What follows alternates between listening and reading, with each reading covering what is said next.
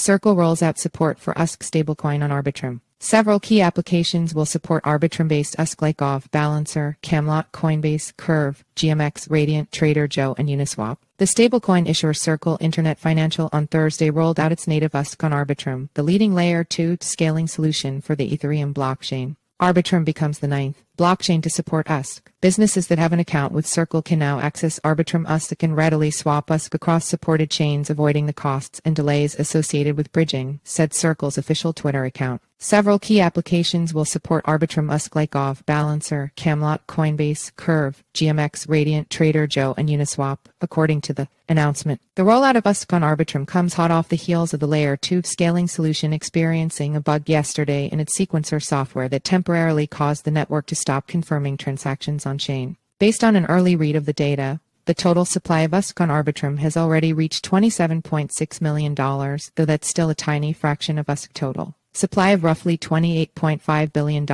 according to block explorer Arbiscan. The price of ARB, the native governance token for Arbitrum, has dropped 1.5% to $1.14 in the past 24 hours, per CoinDesk data.